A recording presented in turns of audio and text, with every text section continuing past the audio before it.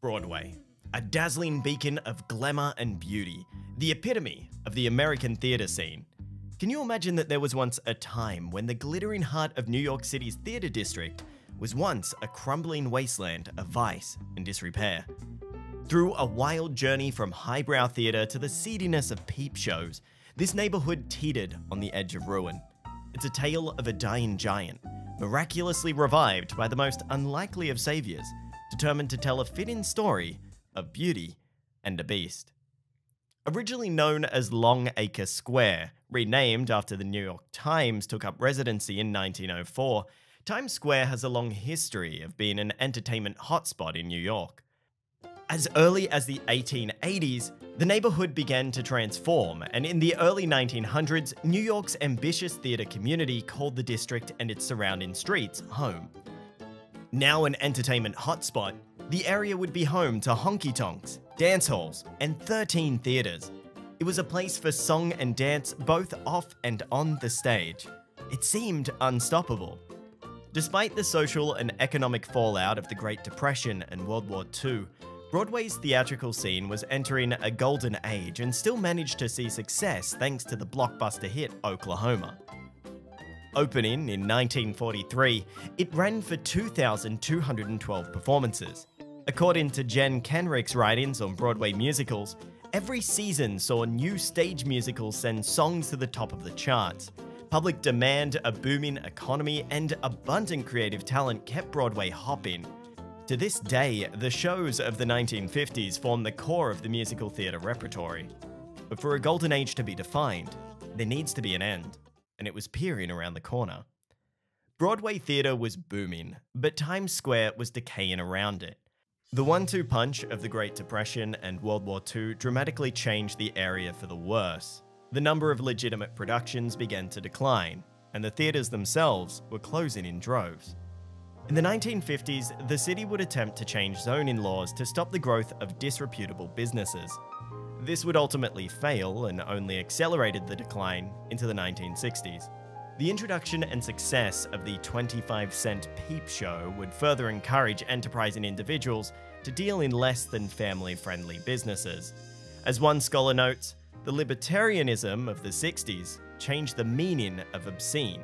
It was now more socially acceptable to purchase from and visit these adult establishments. By the 1980s, Times Square had become a juxtaposition of entertainment. The theater was often seen as a highbrow offering and the lowbrow peep shows. Though progressive shows such as the musical Hair would try to blur that line at times, much to the disgust and outrage of traditional theatergoers. Following decades of neglect, conversion, and demolition, it was time to bring theaters back to Times Square and remove the cheap cinemas and adult entertainment. But it wasn't going to be easy. Over the next decade, the project would see countless false starts and dead stops.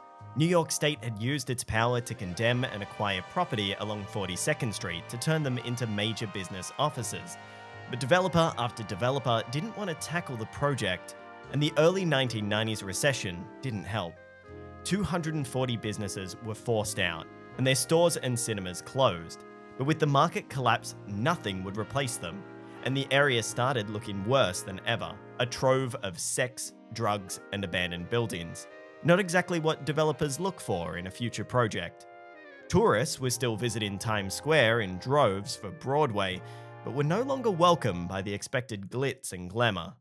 And this was all about to change, thanks to a certain rodent. On a windy summer day in 1993, David L. Malmuth, a top Disney executive, was making his way along 42nd Street in New York. In his hand, a camera that captured crumbling theaters, shuttered storefronts, and not much else.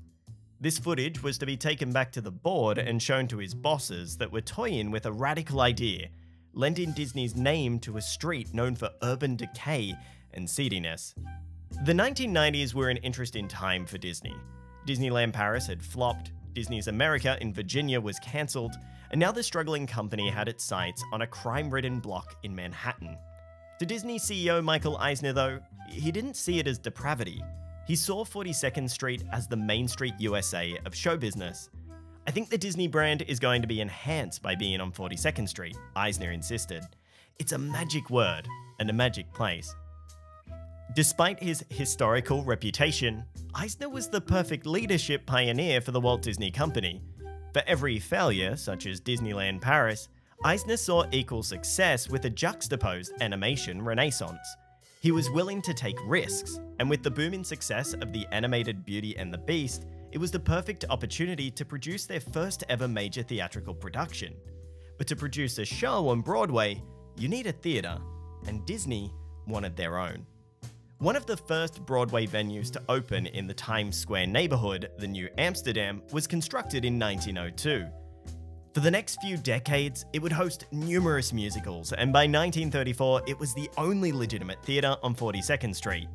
3 years later, it too would close, selling off to become a movie theater on one condition: that it would never host a burlesque show. By the late 1970s, the theater was dilapidated and dangerous. 2 armed guards and a patron were killed in the theater. A restoration project began in the mid-1980s, but was abandoned partway through, leaving the theater exposed to the elements and rotting, causing chunks of the walls and roof to collapse. After the high-profile failures of Disney's America, Euro Disneyland, and Westcott, Disney needed a successful development, and the New Amsterdam would provide that opportunity. Despite Disney's friendly facade, they were a relentless negotiator, and it made sense. For Disney, there was a whole lot more than money on the line. Their entire brand identity was at risk, and they didn't want their newly renovated theater being right next door to a peep show. Disney and city officials went back and forth, but New York knew that Disney's name was the key to changing Times Square. Disney would eventually agree to put up $8 million to renovate the theater, and the city agreed to provide more than $30 million to them in low-interest loans. By Disney standards, this was a small deal, but their name was almost priceless. In the end, Disney had got more than money. They had assurances from the city that no unsavory businesses would be in Times Square while they were there. With Disney signed, it was just a matter of time before others were interested too. One of the next major deals was for an entertainment complex that would include a Madame Tussauds wax museum and a theater. Just across the road, a luxury hotel and entertainment complex was soon under construction, and the rest is history. Times Square would see almost $2 billion in redevelopment, now home to more theaters, cinemas, stores, restaurants, and hotels than ever before.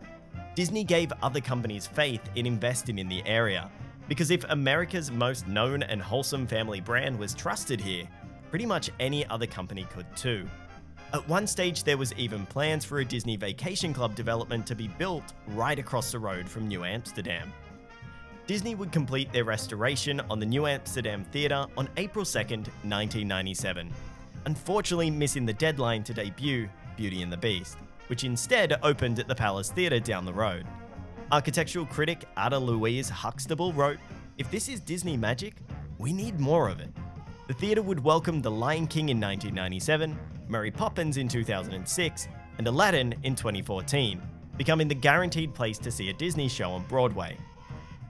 There's a term fittingly known as Disneyfication, the commercial transformation of things or environments into something seen as simplified, controlled, and sanitized. A term not coined about the Times Square redevelopment, but one definitely fitting of it. In the 20 years since Disney's redevelopment of the New Amsterdam, Broadway theatre take-ins have quadrupled, and Times Square is one of the most visited tourist attractions in the world. Since the 1990s, 8 Disney musicals have called Broadway home, with The Lion King becoming the 3rd longest show on Broadway, and Beauty and the Beast being the 10th. Times Square is also home to one of the only surviving Disney stores in the world, and if there isn't a bigger indication of Disney's impact on Times Square and the larger world around it, it has to be the sketchy costume characters you can meet on the street. Broadway and Times Square have become synonymous with tourism in New York City. People will travel internationally and spend thousands of dollars to simply experience the latest hit musical. I think in part this has to be attributed to Disney's success. Shows like The Lion King definitely gave the idea that theatre is for everyone in the family, but having kids go to shows at younger ages, they grew up with it and wanted to do it more. Those who saw The Lion King as a child were at the peak age to experience popular shows like Wicked, Hadestown, and Hamilton, which, similarly to Disney's theme parks, now demand some outrageous prices. The circle of life. For ReviewTyme, I'm Dom. Thanks for watching.